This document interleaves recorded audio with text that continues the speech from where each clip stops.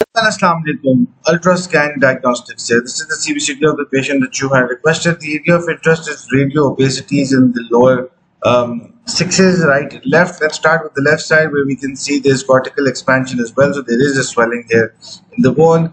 This is how the image looks on the transaxial view, the sagittal view, or basically the coronal view, sorry, not the sagittal view. The coronal view where we can see that there is a radio basic lucency or a PDL widening, and then the radio obesity starts. More appropriately here, as you can see, this is the tooth right with the apex. You've got a radio lucency, and which is surrounded by a radio obesity, which is again surrounded by a radio lucency. This is a classical representation of a condensing osteitis.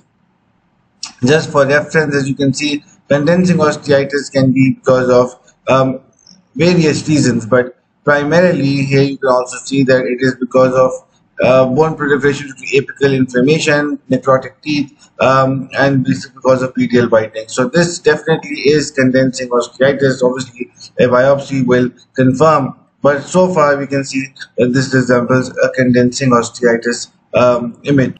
So this is the sagittal view of the right hand side. Now here you can see the image is not as the radio obesity is not as severe as on the left side, but we do feel like there is a slight radiolucency at the apex right here, which is then surrounded by this radio opacity.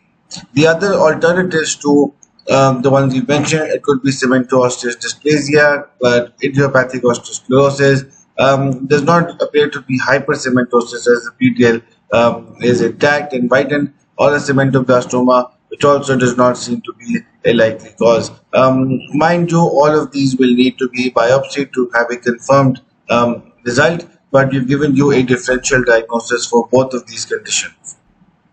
This is the axial view or the top to bottom view. There you can see both the areas. This is the left hand side, this is the right hand side. The left hand side is quite literally is much bigger in dimensions. It's approximately measuring 11 meters in its width and 14 millimeters in its height. So it definitely is expanding and is also expanding the buccal cortical plate. So we would refer this case to an oral or a maxillofacial surgeon for better evaluation. Thank you very much.